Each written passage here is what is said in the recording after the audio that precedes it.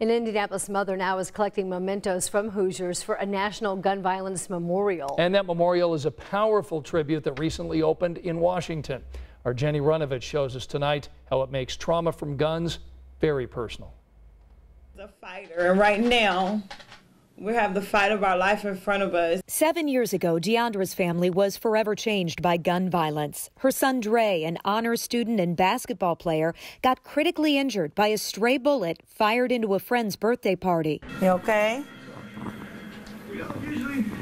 Oh, is something hurting? He can't walk, can't talk, became a nonverbal quadriplegic at age 13. Dre is, to me, the definition of a survivor. He's really living through, having his life so turned upside down by gun violence. Dre turns 21 this weekend, and as part of the annual basketball tournament celebrating his survival, Dre's mom is honoring all Hoosiers affected by gun violence. This will allow an opportunity to allow the world to see that piece of your heart. She's collecting mementos of lost loved ones and survivors for the National Gun Violence Memorial Project in Washington.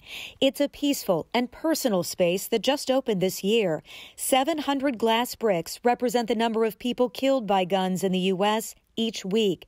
Each brick holds an object, a memory of a victim. It's very heart-wrenching that so many people will be a part of it, but what an honor to, have our stories elevated in this way. This Sunday, families can bring an artifact to Dre's tournament to loan or give as a permanent part of the memorial.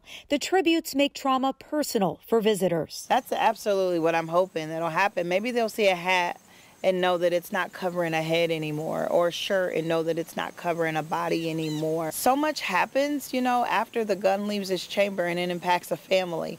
And this memorial will just be an amazing, amazing tribute to what that so much more is like.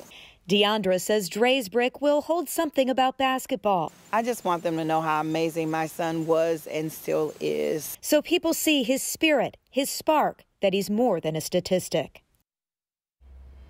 The remembrance items will be collected Sunday at the Play for Dre celebration that's at Forest Manor Middle School. You do need to pre-register if you're bringing an item for that memorial, and we've got a link for you right now on WTHR.com.